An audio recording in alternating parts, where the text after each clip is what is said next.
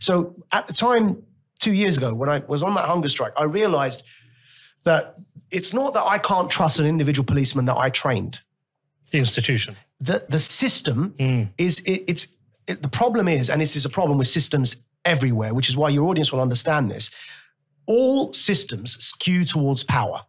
They skew towards centralization. It's the nature of a system. It's like saying all men have again, this is by way of analogy, but it's going to make sense. Look, a man and a woman's sexual drive, right? So a man is quicker to arouse and quicker to climax, and a woman takes longer to arouse and longer to climax. That's just a biological difference that is inherent within us. So no matter what you do, that's going to be the case, right? It's a quality of the product. So a system skews towards centralization because it exists to centralize. That's why it's there, right? So it will always find a self-perpetuating logic to further centralize because it was founded on that principle, yeah? Which is why the US Constitution exists, to keep the separation of powers. The founding fathers understood this. So what I realize is it doesn't matter. This could be a lovely policeman that's got the best of intentions right up until, the head of MI6. I know him. We've had drinks together, sat there, had a chat with him, John Soares. He came and visited me in prison.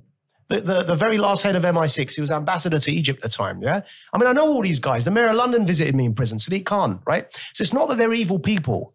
They all know me on a first names basis, The problem is that a system cannot help but skew towards centralization, and it will use any excuse it can to do so.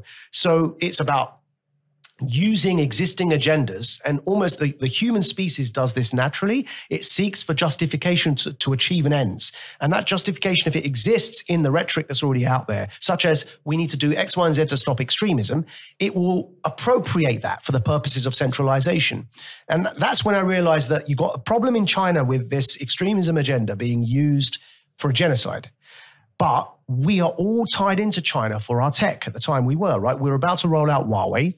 It was before the genocide was acknowledged by our government and by the American State Department. It is now, thankfully. But we were reliant entirely on their tech infrastructure, and we're going to become even more so because of 5G. My friend Mark Moss talks about this a lot. Yeah. And he says, he looks at different cycles. He looks at tech. What are the three cycles then? It's tech, financial, and cultural. Yeah. And he said you tend to go in these group cycles, and one's like a 40-year cycle, one's an 80-year cycle, one's like a 250-year cycle. And he said they're all heading now to hit their cycle peak right now. He says we're at peak centralization. Yeah. And what's happening is we're overcorrecting to the point whereby, the governments and the things that governments are doing now are things 20 years ago we wouldn't have thought they would do. Yeah. Locking down entire societies and such. And what he talks about is that when it overcorrects, it will recorrect, and the recorrection is the rise of decentralization. Absolutely. Hence, whether it's Bitcoin or the use of cryptography, all these things are now. That is the revolution that's coming behind this, where people have kind of like, we've had enough of this. Yeah.